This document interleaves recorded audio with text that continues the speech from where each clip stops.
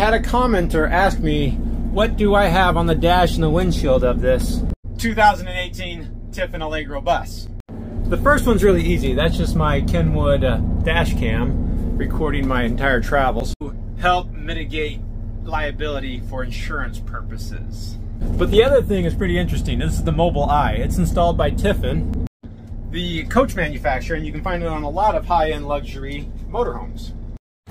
As you can see, it mounts to the windshield because it needs to look through it, because there's a forward-facing camera on it. To give this luxury Class A diesel motorhome lane departure warning, front collision warning, and adaptive cruise control. And now that the sun is above me, I have enough shade on the dash to show it in action. So I'll get you guys set up on my phone mount right here so you can look at the display right there. Cradle. We'll see if we can't maybe make some sense. First thing to be aware of, there's a power button right there, volume right here, volume up over there. All right. So as I'm driving, that forward-facing camera will be looking for lane markings, vehicles, and even pedestrians.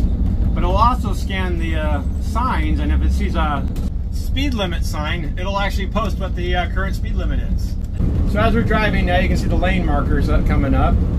And we're coming up to a speed limit sign. See if it scans that. There we go, it says 75, and it is 75 on I-70. So now you can see the lane markers. So if I were to go over to the right too far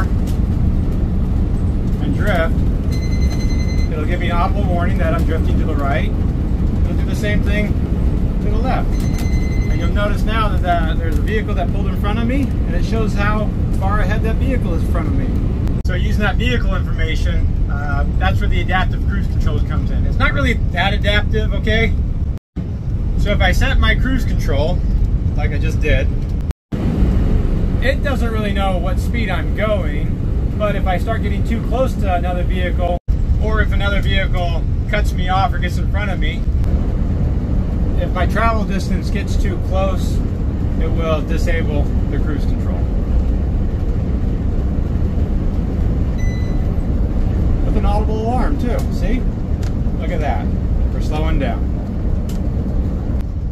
I mean, it's not really fair to call it adaptive because it just kind of turns the cruise control off, but it still does prevent a front-end collision too.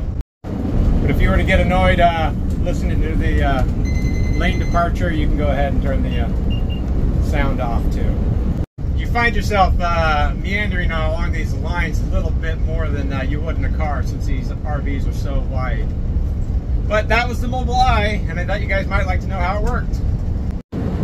Lane departure warning, front end collision warning, adaptive cruise control, and even let you know what the speed is posted.